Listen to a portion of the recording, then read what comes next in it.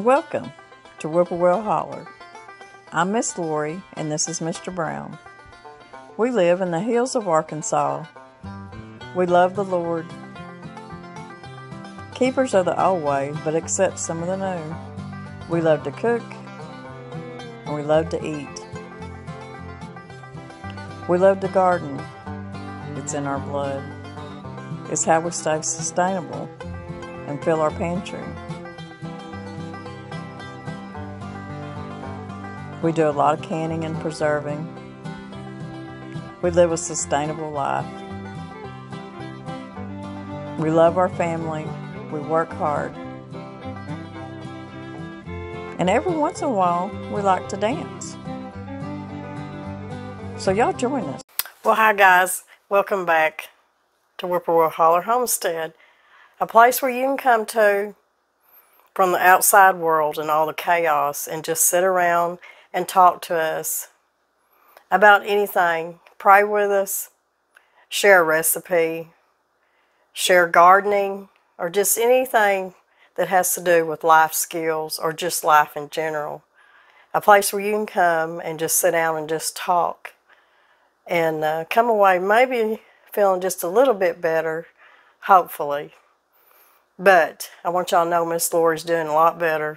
I have been pretty sick. I had several people ask me if it was COVID. I've been around a lot of COVID. We've had a lot of sickness in the school, and I'm with these children every day.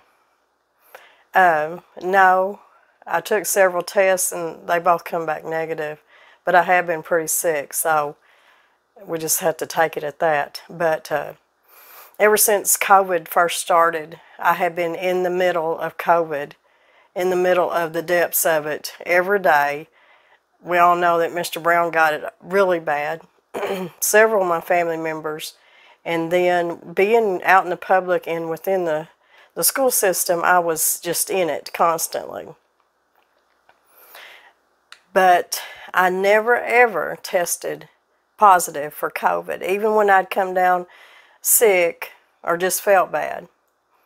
And when I went and got my antibodies checked, it showed that I've never had COVID.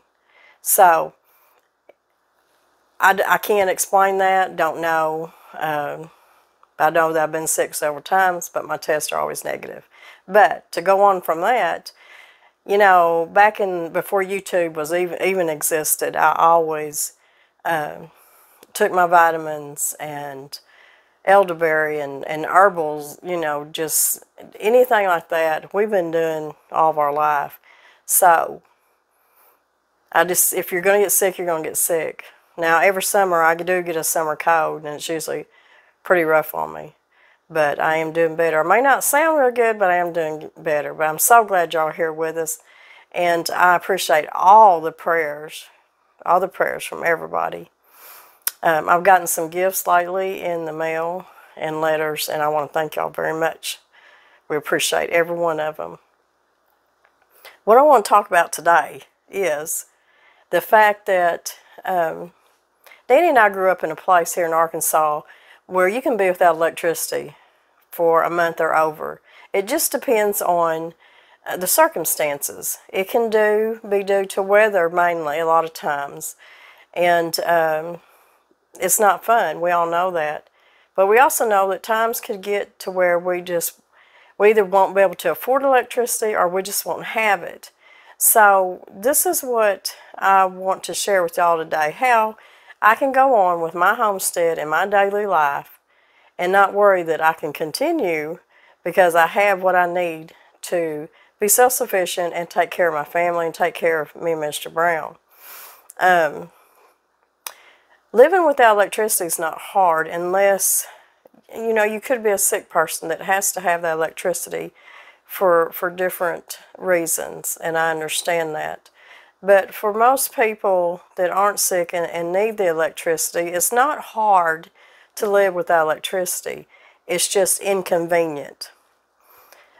Like I said, living where we live, you can be without electricity anytime. There's been times when Mr. Brown would be off trucking and be gone for a week or two, and we'd have an ice storm or just anything like that, and electricity would be off for 1 or 2 weeks, and me and the kids would be on the farm. And like I said, this was before YouTube ever existed. And, you know, we just done what we had to do to make it through everyday life. So we've always been able to do that. We know what it takes to have to live without electricity. We don't choose to do that. We don't choose to be off-grid because we don't have no reason to.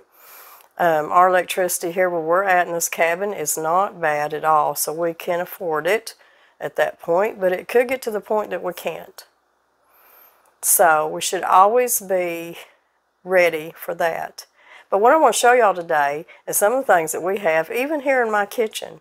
I mean, if electricity was to go out right now, I could still go ahead and go on with my daily chores and routines and be just fine. Now, would some of the things be a little inconvenient? Yes, it would. But that's okay. I'm going to bring y'all down here where you can see what I got here. And this is just little things that maybe you may not think of, that you would just need just to get through the day maybe. And for cooking or just anything like that.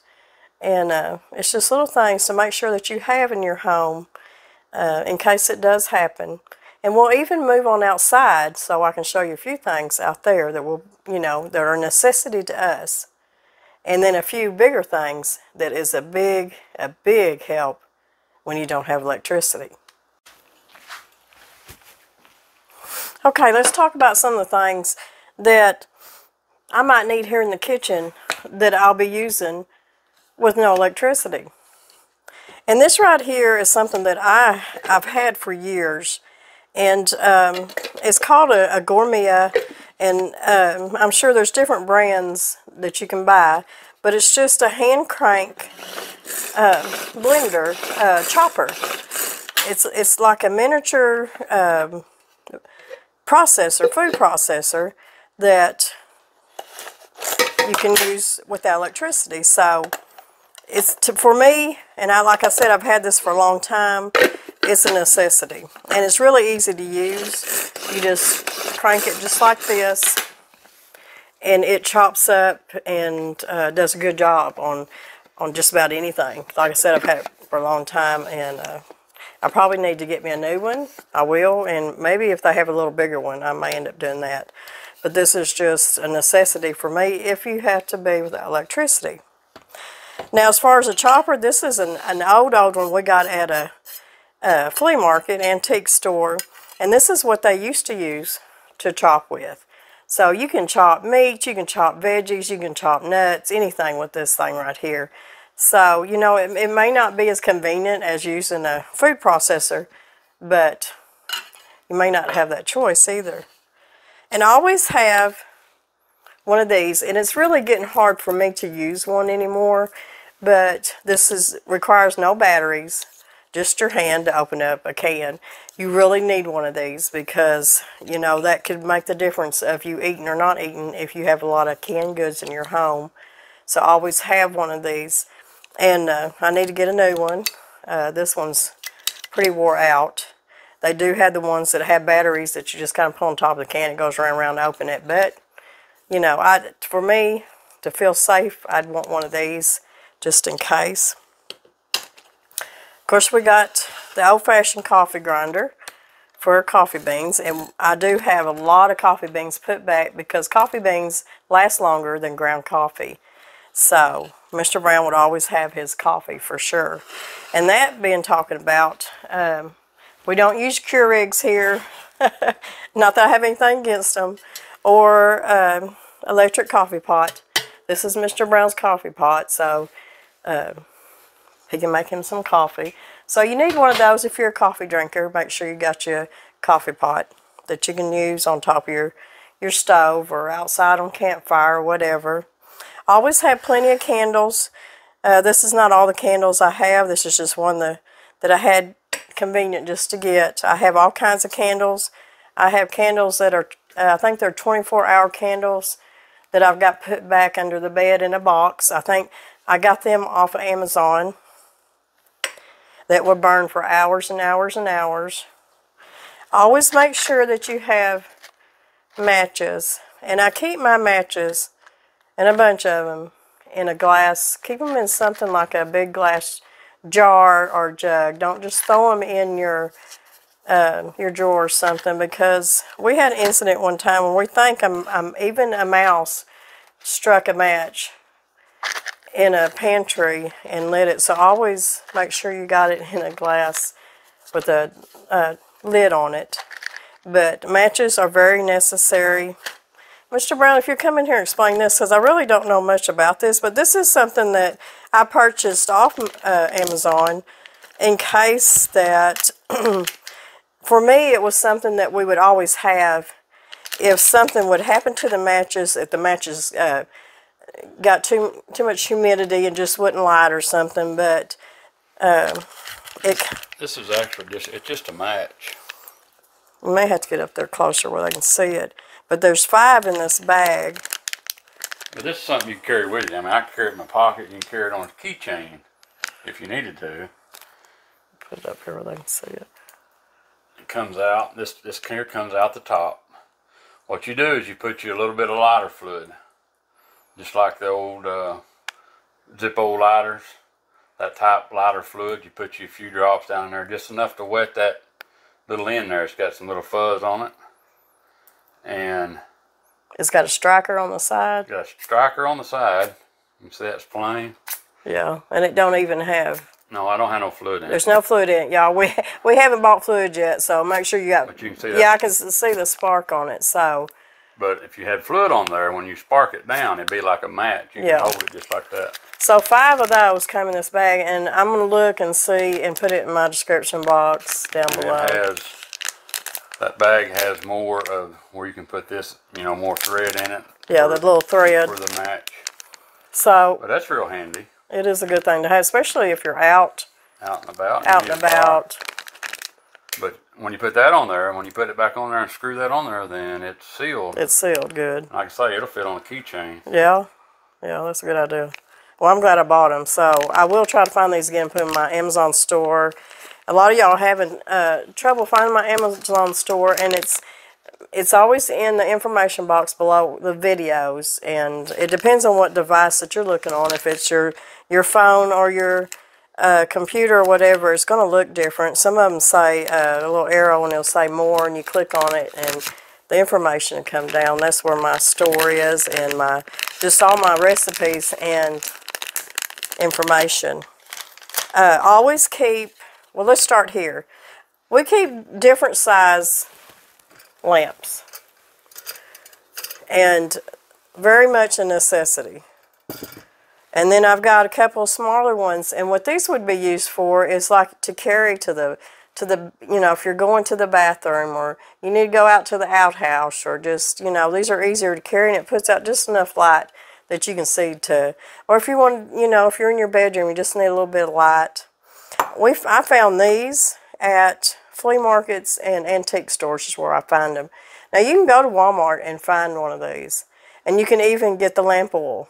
I order my lamp oil from Mr. Brown. Will you hold this box up over here? This lamp oil is paraffin lamp oil. It's odorless and smokeless. What's the name on it? Don't start me to forget. It's Hyoola. Yeah. I mean, I keep a bunch of it, and I keep it in the box. I ain't got it out of the box, but it's paraffin lamp oil, and it's odorless and smokeless. And I'm pretty sure that is in my Amazon store, or you can look online somewhere else. But that's what we use, and that's just something for y'all to think about. We do keep extra, what are these things called? Lamp wicks. Wicks. There it is. Lamp wicks. The different sizes that you need for whatever sizes that you're using. And this is a very important thing right here. This is a little solar booster. And it has a flashlight right here. It even, like say you carry it with you in your backpack or whatever, if you're out and about, it's got a compass on this side, flashlight. The main reason I wanted it is because it's solar. Take it outside, good sun, but you can plug your phone into it. So if you're without electricity, to me this is a very much of a necessity. So you can have communication with people. So I did get this off Amazon. I'm not sure that they still have this one, but I will look and see what they have. But I've got to do a review on it, but we've got a big one too. yeah, I'm kind of wanting to get the solar because, like today we're talking about no electricity. This one here would be good though if bad weather was coming in, storms were coming in, and you make sure it's charged. You just got to charge it like once a month. But it'll burn. It'll burn a lamp. Yeah. I mean, you can play your radio on it, and you can charge your phones on it. But this would be something you could reuse. But that would be something, if you used it wisely, would last a long time too. It will. We just need the solar part of it. Yeah. It does, and you can buy solar with it. Yeah, that's what I'm saying. It needs the solar part to charge it. Right. Yes, you need to show them that sometime. This right here is called potable aqua. Now what this is, it's a germicidal for if you have water that you're just not sure is clean enough for you to drink or make tea or whatever, cook with. These are tablets that you put in there that that's supposed to fix that and make it safe for you. So I like keeping this just for that instance. So I go down and get water out of the pond? I don't know. I don't know about that one. We may have to use that for something else, but I don't know about drinking. Okay. I want to talk to them about our main thing. And not everybody can do this, and I understand that. But for us, this was one of the reasons, when we built this small cabin, to be more self-sufficient, we knew we needed how we were going to heat our home. And we've always heated most of our life with wood heat. And even with my grandma and his parents, it was always wood. We didn't have to depend on electric or gas heat.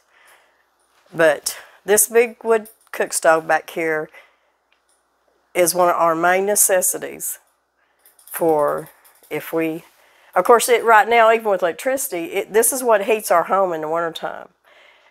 And when we're using it in the wintertime to heat with, of course, I'm cooking on it too and baking in it. And so that's just wonderful. But we don't use electric, we don't use gas to heat the house with. We use wood. So this is a big, big necessity for us. I mean, it's the powerhouse of our house, if you want to put it that way, huh? And it also not only heats our home and can cook our food, but it has a big reservoir where we can heat water in it to do dishes or to take, if we need to take a bath or whatever and we're without electricity. So, and this stove back here is propane. And you can cook on it without electric.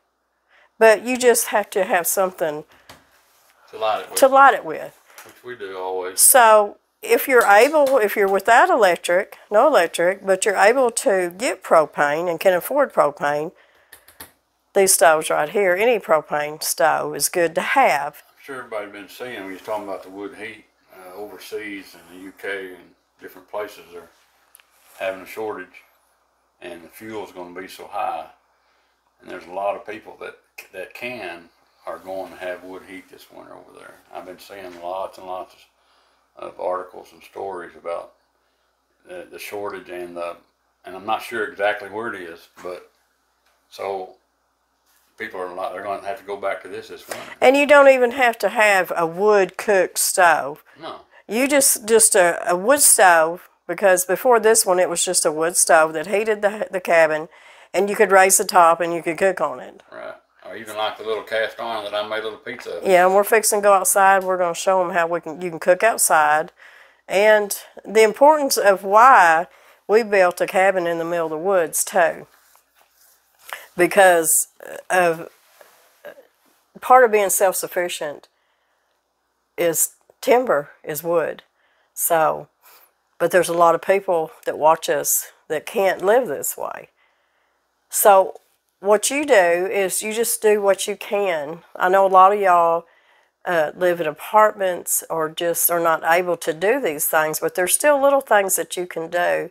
You can put, help me with some kind of heat if the electric goes out and they're heating with electric, but don't have a wood stove and can't have one. Would be the only other option you're going to have is a propane.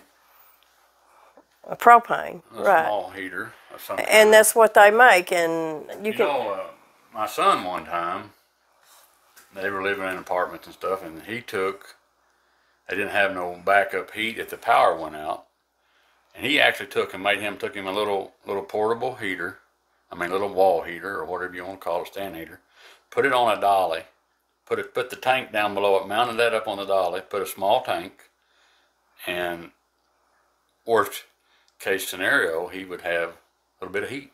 Right. And the ventless heaters are relatively safe. You might crack a little window if you don't feel safe with it, but we've used them. We've even got one here. We've got one on the wall here that never gets used, and the reason that if it's there for emergency reasons, as if one of us got sick and had to stay in the hospital for a week, we're going to be there with each other, and I can't. There's no way the kids or whatever can come over and constantly make sure we got wood in the wood cook stove. So that's what that's there for. In fact, it's collecting dust right now because we don't ever use it.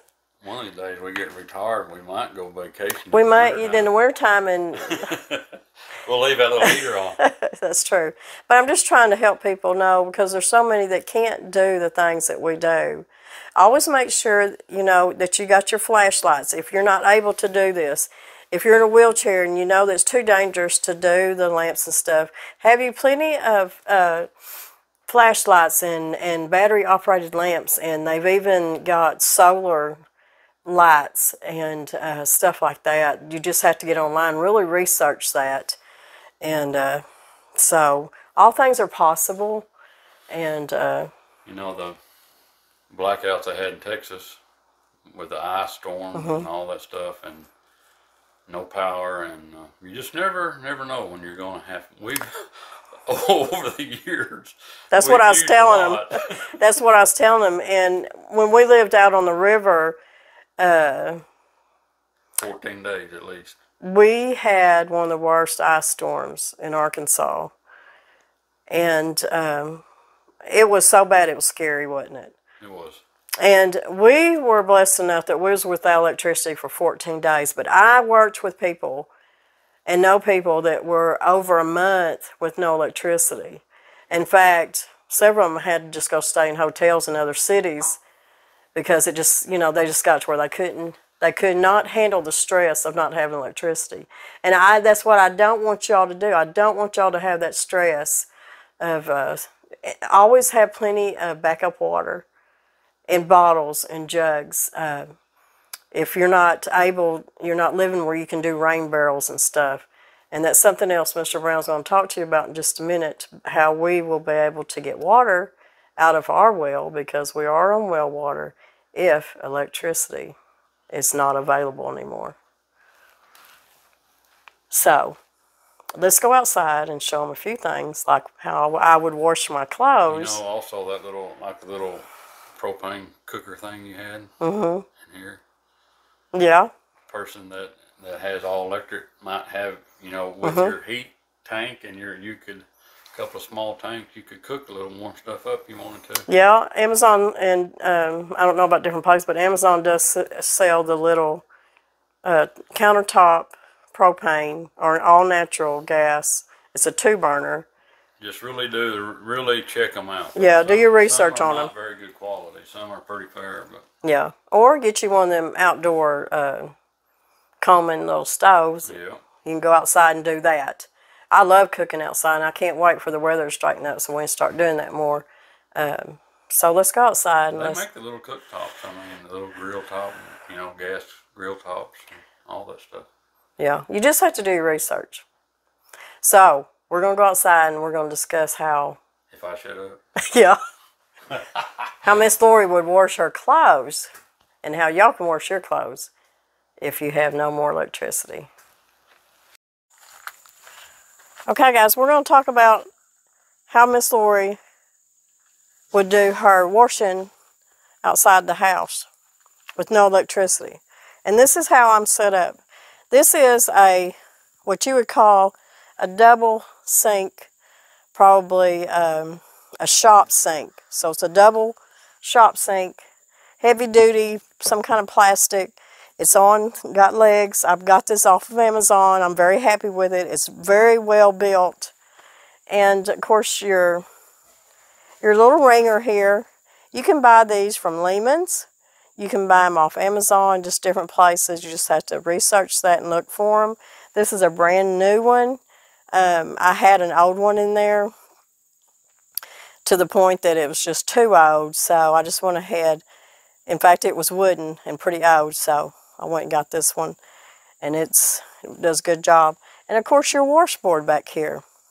Now I know there's different kinds of off-grid washers that you see out there on different channels and stuff, but this is how I choose to do off-grid washing right here. And if y'all would like to see me and see how I would do my laundry, just let me know in the comments. I can show you the different ways and different soaps and stuff that I would use doing my laundry out here.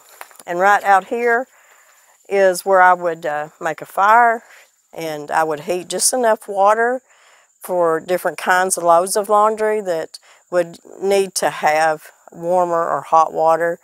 Not all laundry needs hot water. You can wash laundry in just room temperature water or even cold water, but there are times that you would need to heat your water up. This board here ain't never been used, has it? Not that one. We've got some to have. Yeah, but well, if you don't want to see Miss Lori washing clothes, we'll get Mr. Brown to do a video on washing a whole load. I got the arm. And of course we've got our, we need to kind of stretch that a little bit tighter, but our clothesline out there. So I would just move this closer to my clothesline and get to washing. And I even have a way that I'll show you in just a minute. When we built our cabin, our little bathroom in there, that I can go in there and actually in the wintertime when it's so cold I cannot be out here washing clothes. I have a big enough sink, if y'all have not seen it yet, in my bathroom that I can heat water on my wood cook stove, and I can take it in there and I can wash clothes in the way that I've got my bathroom set up. I think he'd be a good clothes washer. I used to do this when I was a kid. My mother had a wringer washer, the old barrel type that had it was an automatic wringer, and I got my hand caught in it one time. One time? Your whole hand or just fingers? Fingers. I was playing with it, and I shouldn't have been playing with it. There wasn't nobody around, I was playing with it, but... Did you cry? No. But, yeah, we used to have one sit out on the back porch. I never will forget it. But even if you're not able to have this kind of setup, if you're like I said, an elderly person in an apartment or something, there's different, just do your research, there's different ways that you can do wash your clothes. You may have to do a few, every day, but you can keep clean clothes, washing in your sink, and you may have to take your water and throw it out the back door or something, but it's always possible. It's just inconvenient. It's, yeah, I mean, you can get fresh clothes with it, even if you don't have that. You can scrub and twist and rub together. That's right. I always said you can be without a lot of stuff, but you can always be clean. Absolutely. I've got we're talking about the well, and I've got my well bucket tore apart, and I need to fix it. But we got a metal well bucket, and on our well, the casing is big enough to drop that bucket down in it. And the well bucket is, I should have brung it out here, I guess. Why don't you go get it? It's about that long. Is it hanging in here? I ain't sure where I put it, what I've done with it. But we'd have to pull the pump, because it's got a submergible pump. We'd have to pull that pump up out of there. And it's set up where we can do that. me and her could probably get that done easy enough with a barrel and pulling that pipe up over the barrel. But anyway, so we could get water. We could get well water. All I do is hook me up, bring me up a little pulley. I've got all kinds of pulleys around here and a rope. Drop it down in there, and as you drop it underneath and pick it back up, it seals at the bottom, and it holds about, I don't remember, gallon and a half, something like that, 2 gallons of water. I can't believe you ain't got it hanging around here somewhere. Well, I got it inside there. Because I know they're going to see what it looks like. Well, it's not complete yet. And you can buy these well buckets. Hard to find. Well, that's what I want to tell them. Right now, they're very hard to find because we're trying to even find a backup one. And we've looked at Lehman's and everywhere, and they're hard to find right now. But a lot of y'all that are our age or older, y'all know about the well buckets. Mr. Brown's still looking for them. But it may be out in the shop. It's okay. I'll show a picture of one after this, and they'll know what I'm talking about. Bugging me now, though. But anyways, I just want to show y'all some of the ways that you can set your homestead up and take care of your normal daily routines of cooking and just taking care of your family. And you can do it. You don't even have to be set up like this. Go to flea markets, go to yard sales, buy you a big tub. If you don't want to do the scrub board, which I like, I think it gets clothes really clean. They do online have the old-fashioned off-grid washing machines where you just move it back and forth like this, stuff like that. But this is a really good way to do it. So anyways, I'm going to show you how we're set up out here in the outdoor cooking area. You know, if you don't have any electricity and it's not been, cleaned up in a while, so we've not been out here cooking much. Mr. Brown cooks a little bit on the pellet grill, but that's it. But I do have my propane, my pizza oven. Mr. Brown's got his potbelly stove back there that y'all have seen before that we can cook on and even bake inside of it. And so we can come out here anytime and we can set up and cook. And it's not hard. It's just something you just got to be set up to do. So I found my well bucket. It was in the shop, and I thought it was. Now this is an older type. It's heavy duty. The newer ones that you buy are not quite as heavy duty as this is. But as you submerge this in, it's got a place to ring here to tie your rope to. As you submerge it in the water, and the water will run over the top. And this is what I'm working on this one. It has a rubber flip flapper, or whatever you want to call it, down there on the end. That will automatically, when the water runs over, it pushes down on and it seals it off, and you draw it up. Then whenever you get ready to put it over your bucket or whatever, and it's got a lever here that will lift that rubber seal up, and then lifts it up, then your water run out in your bucket. But I need to get that fixed. But where are you going? Now that I think about it. Okay. Come back in. So I left, didn't I? I had to put that down. Everybody's been talking about my old truck, ain't they? Yeah. So, if you're got no more electricity, you can drive around with one of these old things and just think you're something else. Seriously. I really like this truck. People won't know if I want to sell it. Not right now. Not yet. Not yet. I see some, this is a 1954 Chevrolet. And there's 40 models and 41s that I really like them. But I like this truck. You see my little emblem that I made up there. That's out. I built that out of horseshoes and put on there. So you see the wood pile in the back?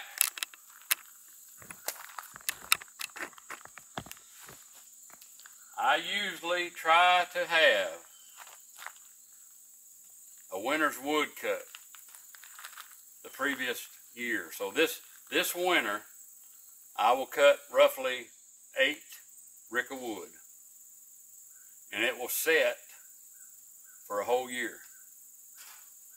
And the reason I do that is, well, one reason, dry wood puts off more heat, and because of creosote, it helps help prevent trying to burn green wood. If you burn green wood, then it'll tend to stop your flue up faster, and it won't burn as good.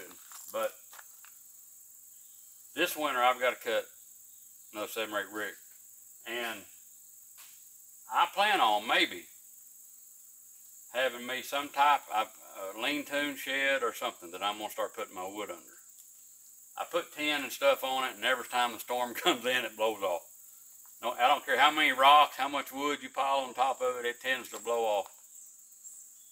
But I've actually had, when we built the pond down there and we had to take the timber out of the center of the pond, I ended up cutting 2 winters of wood. So last year I didn't cut wood, but this winter I'm going to have to. I'm going to start cutting again.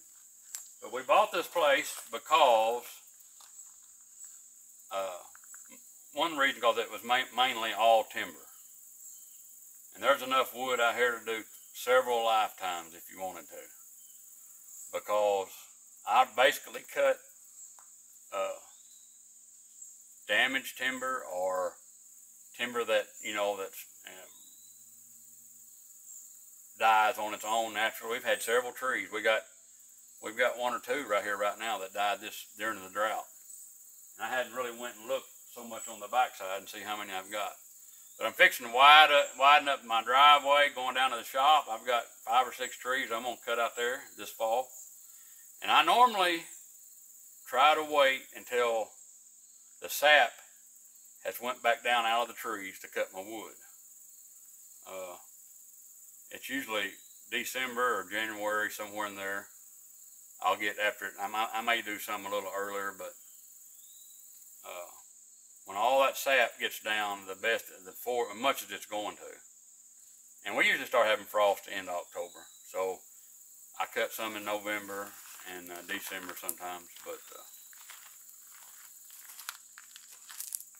so. Well, I was telling them earlier the importance of, if you're going to go buy a homestead, make sure if you want to burn wood. Yeah, but we're talking about being without electric. So that's what we're discussing is... Or a shortage of propane if you're trying to heat with propane. But having all this wood is what's going to keep us warm and keep us fed without electricity. So it's just a very important commodity, that's for sure. And I always try to have a year in advance. We don't ever know, you know, you don't ever know what's going to happen with gas.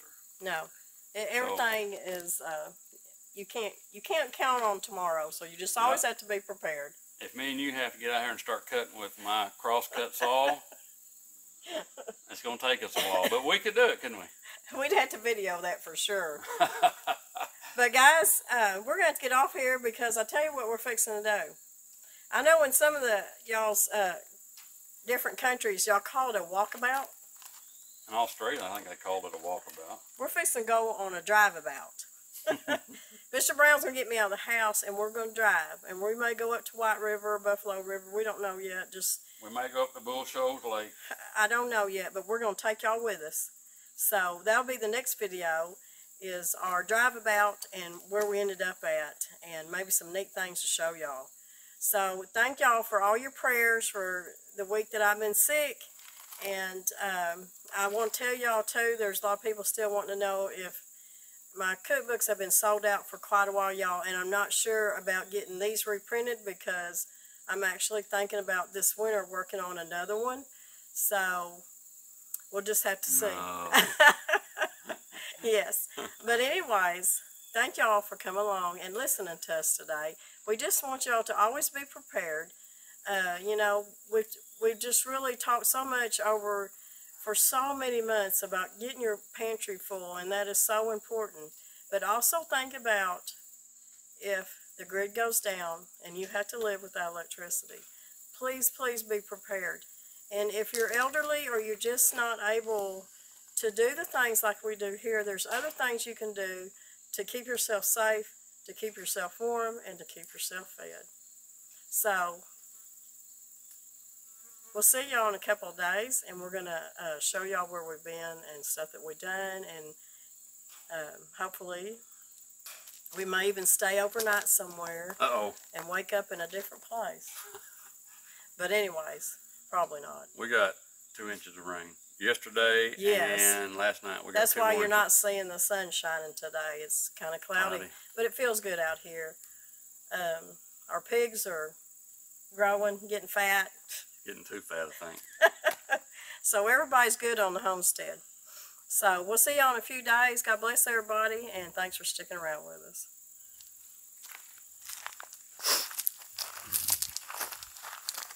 So hang on, y'all. I forgot I was going to show y'all how my bathroom sink is set up, where I can wash clothes or wash little babies or just do all kinds of things in this sink. But you can see it's big enough. If I had to, I can wash clothes in here.